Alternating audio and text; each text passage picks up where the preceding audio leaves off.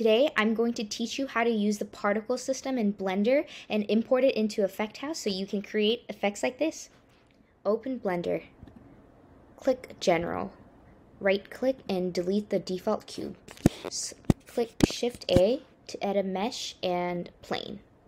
Now you can see that we have a plane. From here, click on this icon and press the plus icon to create a particle system. Now, if you press start, you can see that a bunch of particles are coming out. But if we try to export it now and put it into Effect House, it does not work. So I'm going to reduce the number to 20 just so it's easier to keep track of. And under render, instead of rendering as halo, we are going to click it and click object. But now you can see that nothing is coming out.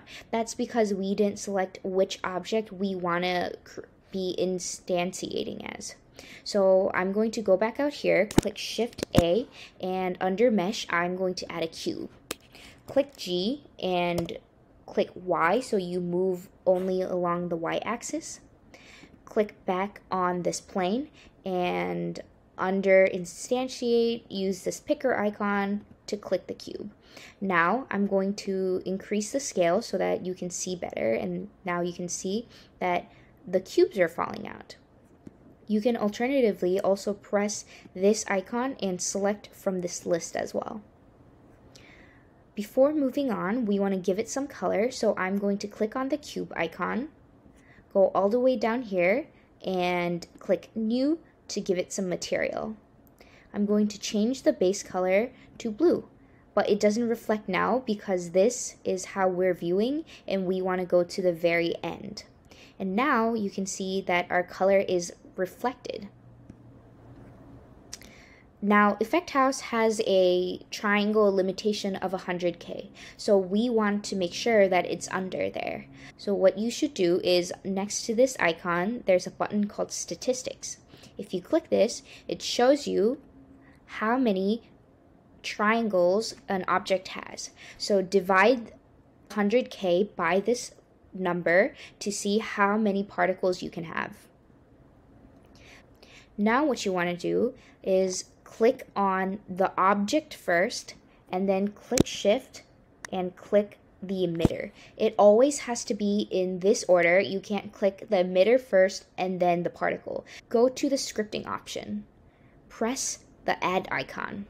Paste in the source code that I will link in the description. Press the arrow and you can see it takes a second. If you have a lot of particles or really complicated animations, it's going to take longer. But it should come out something like this, which means instead of it being particles, we have now converted them into individual objects and baked the animation to correlate to each of the particles. So what you want to do is drag this out a little bit so you can see this icon. You're going to click here and click on the monitor. That's because if we turn off the plane, you can see nothing is happening, and it's because this monitor icon is not on. So what you want to do is click Shift and click on this icon so all of it is deselected, and click it on so that everything is selected. Now it's going to actually show in this space. What you want to do now is click on the very first particle system, go all the way down, click Shift and select your last one so that all of your particles are selected. Now we are going to go under File, Export, FBX, and select the folder that you want to export to. I am going to name this Blue Cube. Make sure to click this Selected Objects option, and under Bake Animation, turn off Allay Strips and All Actions. Open Effect House. Click Create Project. Now you are just going to get the FBX file that you have created, drag it down here, click Import, wait for it to load, and drag it up. Now you can see something is happening, but it's way too big. So I'm going to click on the scale icon and make it smaller. So this is how you import a particle system. Of course, afterwards you can move it up or down. And if you want to change the color, click on the materials tab, You can go change it to be a different color. You can add a texture. You can change the opacity. If you go back to the particle system, there are so many things you can adjust, like the number, how fast it is, how long it's going to stay alive. If you click on rotation, you are able to randomize the direction that it's coming from. You can also click physics. Now it's Newtonian, which is the physics that we encounter in daily life, but you can select something like Boyd's, and then it would be very floaty. You can also adjust the scale to make it really big or really small. If you select fluid, all of the objects move in a fluid-like behavior. If you increase the damp, it's going to slow down.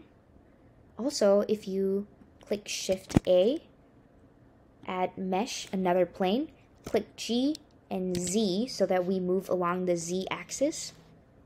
Go over here, click collisions. Now, all of the particles will bounce off of this plate. And if we export this animation, it would also show this bouncing action. So you can use it to animate a ball, for example.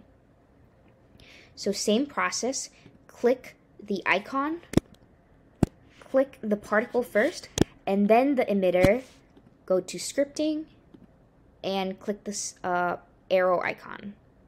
Follow all of the previous steps, and it should successfully render. But you don't always have to use boring objects like a cube. So this is a low poly 3D model of a frog that I found on Sketchfab. I'm going to download the 3D file in the GLTF format. I'm going to click File, and under Import, get GLTF. Go to my frog folder, import my frog. I'm going to press R, and then Z to rotate it on the Z axis. I'm going to click G and Y, drag it to the left so that you can actually see what's going on. We are going to go back to the plane, and under particle systems, under the render tab, I'm going to press X to deselect the cube and use the picker icon to select the frog to replace it with frogs. If you zoom in, now you can see that these are bouncy frogs, which is adorable. I am going to go and turn off the rotation so you guys can all see the frogs. This is absolutely adorable. This is actually giving me an inspiration for a filter. You might see a bouncing frog filter soon. Repeat the same process. I am going to select the frog, and then I'm going to select the emitter, go to scripting, press the arrow, and wait for the particles to come out. Repeat the process, export it as an FBX. You can also export it as a GLTF. So now I'm going to import my jumping frogs. I'm going to go in here, click import. And now you can see the jumping frogs has been imported. I'm going to drag it up. And look, they are jumping. Amazing. I'm going to drag it down to make it a little smaller. Perfect. This is adorable. But you can see that it's missing the texture. That's totally fine. That happens. What you want to do is go back to where you downloaded the original file from Sketchfab. Go under textures, grab this base color, drag it in here, go to materials, click texture on, and under this tab we're going to scroll down and click base color. And now you can see all of the froggies have gotten their cute textures back. So I'm going to delete this cube. I'm going to click add object, and under AR tracking I'm going to add a head tracker. I am going to drag this jumping frog down to the head tracker so that it moves with the direction of my head. I am going to drag it up so it looks like they are bouncing from my head. Yay, amazing! So this is how you use the particle system. I hope this was helpful. I hope it inspires you to create many, many more fun projects. If you do use this idea, please be sure to credit whatever resource you're using, the person who came up with this code, and me. I hope you have a fantastic day. Thank you.